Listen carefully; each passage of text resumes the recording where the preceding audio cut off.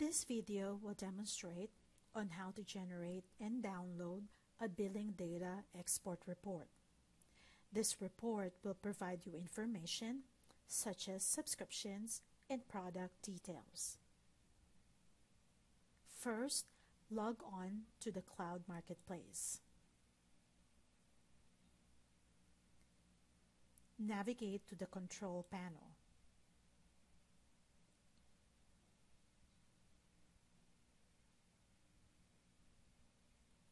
In the Control Panel, select the Account menu option in the left navigation bar. In the Account Status screen, select the Billing Data Export in the left navigation bar submenu. In the Reporting and Data Export screen, you will be presented with two options.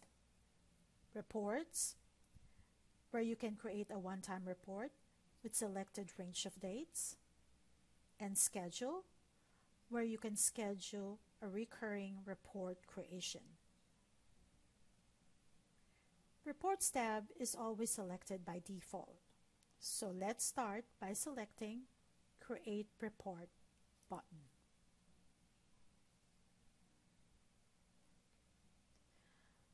On the screen, you need to fill out the following criteria: report title, the report period, from and to dates, the report view, either full or short. The difference is a full report contains information such as billing, technical, administrative contact information, SKUs, and licenses. Next, select the file format. And lastly, tick this box if you opted to be notified by email. Then click Create button.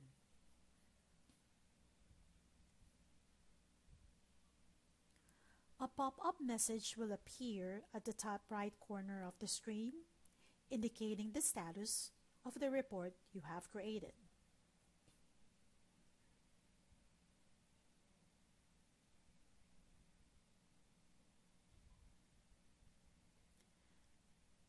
As soon as the report is ready, click Download button to view and download the report.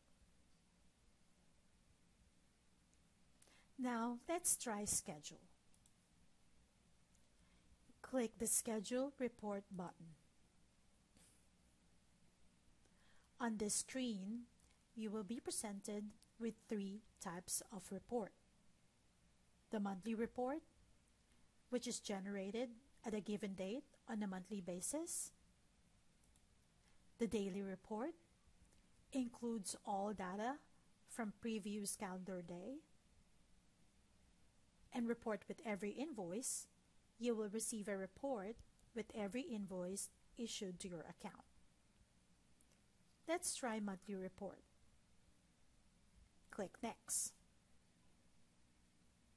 On this screen, you need to fill out the following criteria: the report title, the day you want the report to be generated, the report view,